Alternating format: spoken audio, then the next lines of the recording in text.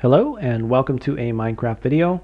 I'm Scudobuyo playing vanilla Minecraft Snapshot 15W47C of the upcoming release of 1.9 PC Edition, and this is the fifth in a sequence of videos in which I talk about item elevator design. In this video I'm going to be going over the options for the barricade block of an item elevator and what the pros and cons of those different options are. Just a quick recap, the barricade block is represented by this red block here, and it works in conjunction with the levitator block represented by this black block here. And the barricade block is responsible for sealing off the tower after items have gotten into the levitator block, so that the levitator block can propel those items up the tower. Now the options for the barricade block are actually pretty limited, although there are some good options here. So the most obvious thing that we can do is just push up a block of the base of the water stream into the hole there using a piston. Okay, just like that. This does have the disadvantage of requiring at least another block of space underneath the base of the water channel, but it is pretty simple.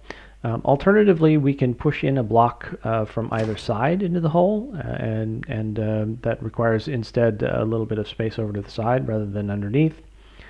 And those are the two mechanism options that we have for the barrier block, or for the barricade block. But we do have a couple of non-mechanism options, and one is to use a cobblestone wall that is connected on one side, but not on the other. And then items that are aligned on this side of the water stream can actually fit through that gap, because that gap is a quarter of a block wide, and that's exactly the size of an item entity. And now once an item has gotten into the levitator block back there, and the levitator block is getting ready to send the item up the tower, the game is going to check to see whether the levitator block is completely surrounded by solid blocks. And it will count this cobblestone wall here as long as the cobblestone wall is connected on this one side here, and the cobblestone wall is connected to the levitator block itself. So even though the gap is still there, items are not actually going to spit out from the levitator block back into the water channel. Now there was a similar trick with upside down stairs that was recently discovered by YouTuber Rob or Robbie. I'm sorry, I'm not really quite sure how you'd like your username pronounced. But this was a really nice find. It was a nice innovation, and it works similarly to the cobblestone wall trick.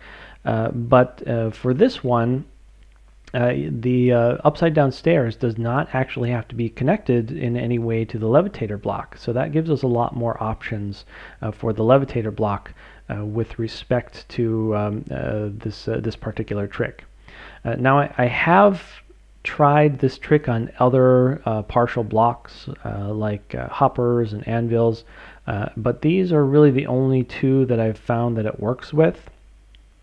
And I do have to say that this really feels like unintended behavior, so it wouldn't surprise me if it's fixed someday. But for the time being, I think that Mojang has bigger fish to fry for the 1.9 release, so my guess is that this is going to be usable for quite a while. And that is all then for this video. In the next video, I'm going to be talking about the options for the levitator block. If you have any questions or suggestions, please leave a note in the comments, and thanks for watching.